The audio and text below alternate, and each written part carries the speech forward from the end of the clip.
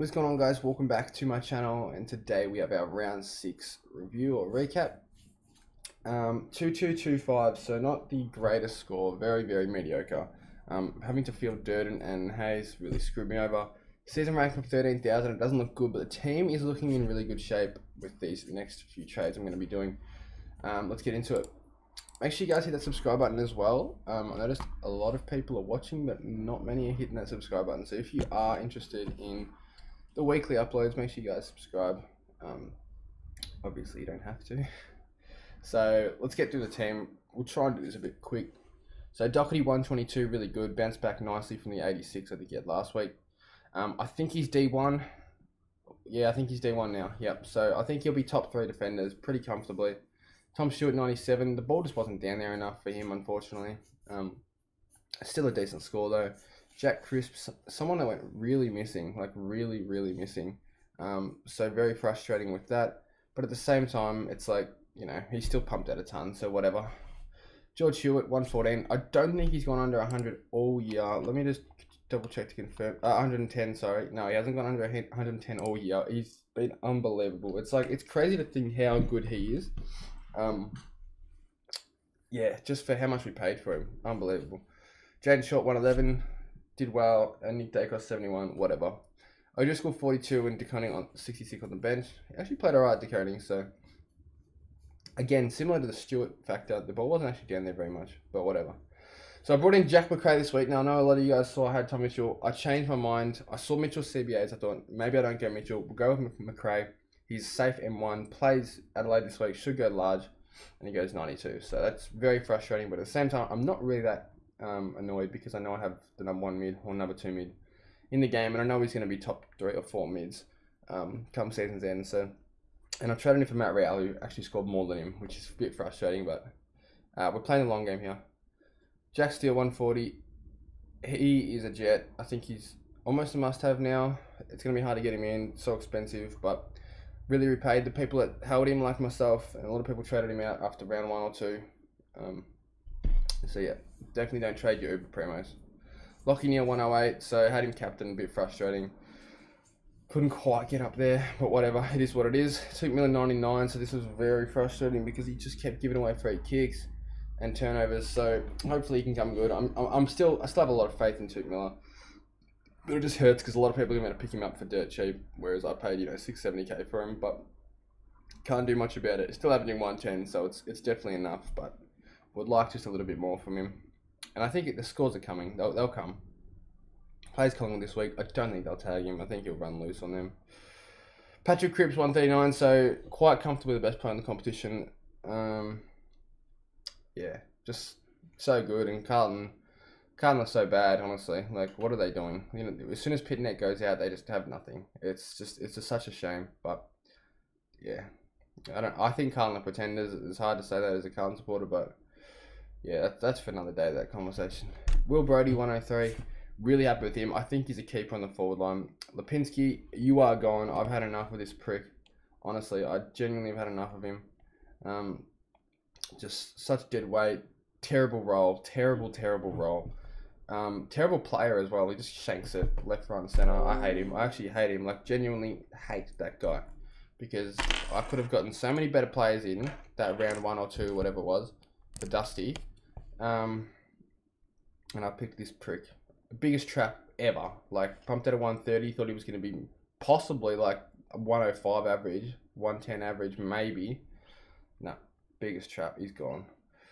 Nick Martin 95, really good. So Grundy 129. Grundy's getting traded. Now this is funny because I know Grundy got injured. That's not very funny, but the funny part is that I was going to trade Grundy either way because I think Hayes' cash in is too powerful to give up on, and I think Pruse's scoring ability is too good to have on the bench. So I had to get rid of one or Grundy or Witts.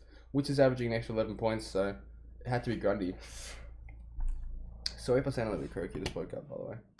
And Witts was unbelievable, 143, by the way. So I think he's R2 at the moment. I think he's safe for top 3 rucks. Pretty safe.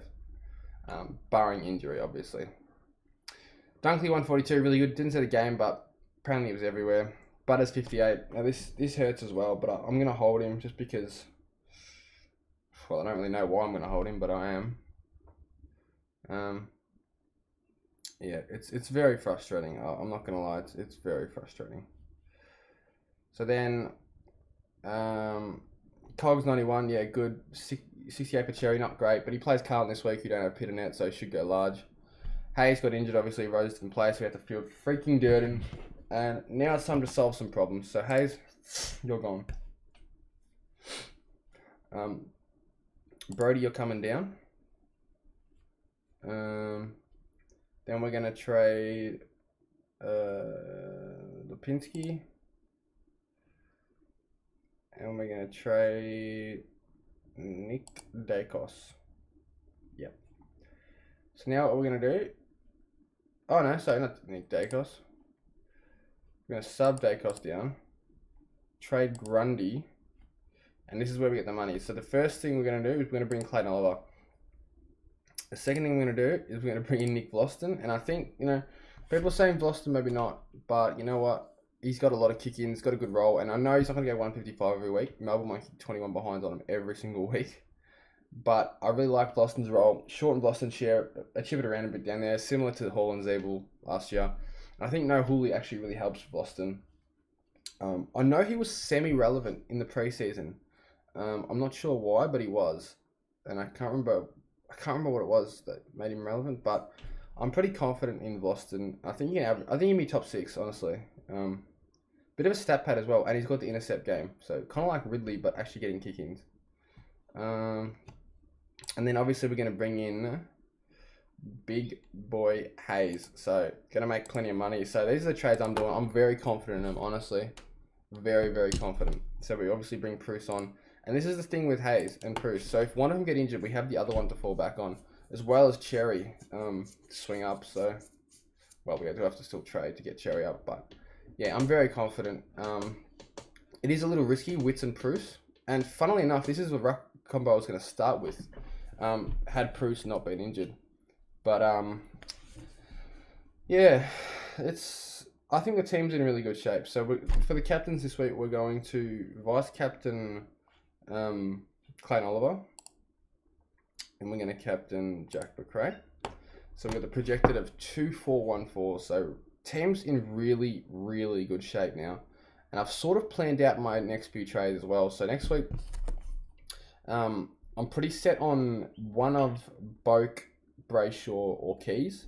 It's probably going to be Keys at this point. And I'll tell you why, because he doesn't get tagged. I don't think he'll ever get tagged with Laird in the side either, which is a really, really big bonus. So we'll probably turn Dacos and Cherry into... so we'll swing Nick Martin down. We'll turn him into Keys and Greg Clark. Should have enough for that. And then the week after, we will get O'Driscoll and Nick Martin, ideally to a rookie defender, and this is the thigh spot. This M8, and I'm still tossing up. It's probably going to be Brayshaw. I don't want to settle for any of the non-Ubers. I want the absolute best 8 mids, and this is where it gets a little bit tricky, because if we have a quick look,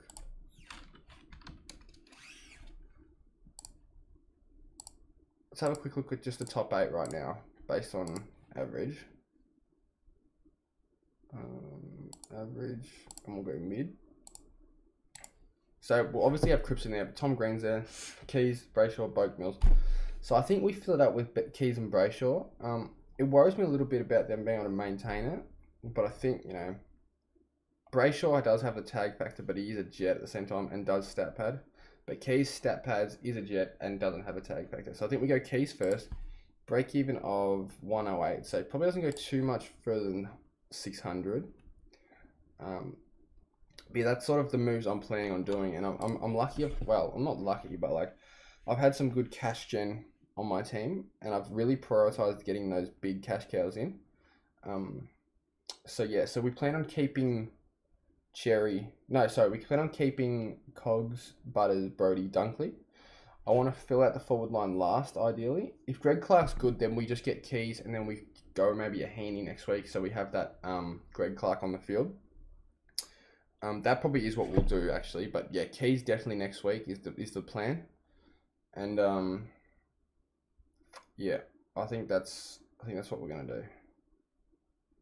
So Dacos out for Clark, and then Cherry out, Swing Martin down. Yep. And this is all hoping Roses plays, and then we should have Dixon back either this week or the next week. Break even of -24, so I wouldn't be trading him out, guys. I think he's still got plenty of money to make. Goes up 40k if he scores 63. So if he pumps out another ton, gonna make plenty of money. So I'd be very wary trading him out. I know a lot of people are. Like you see, there's like 1,667 people trading him out. People trading Dacos out, fair enough. Butters, yeah, fair enough. Durden, I mean, whatever. McDonald, yeah. So these people are really struggling for cash gen. These ones trading him out, I think. Or they're just trying to get cover for Roses. So fingers crossed Roses plays. I haven't really thought about what I'm going to do if Roses doesn't play. It means we probably have to trade in like an Isaac Haney instead of a Clayton Oliver, which is something I definitely don't want to do. I'm not going to lie. I don't want to do that. But yeah, pretty set on Nick Vlauston. Plenty of kick-ins. Rolls there. Let me know what you guys think about him and just my team and trades in general. And let me know how you guys went this weekend. I'll be very interested to know. But hopefully a few good weeks for all of us coming up. Because it's been a bit of a struggle. But I think we can climb the rankings really hard in the next few weeks. So thank you for watching. Make sure you hit that subscribe button. Drop a like. And I'll see you in the next one.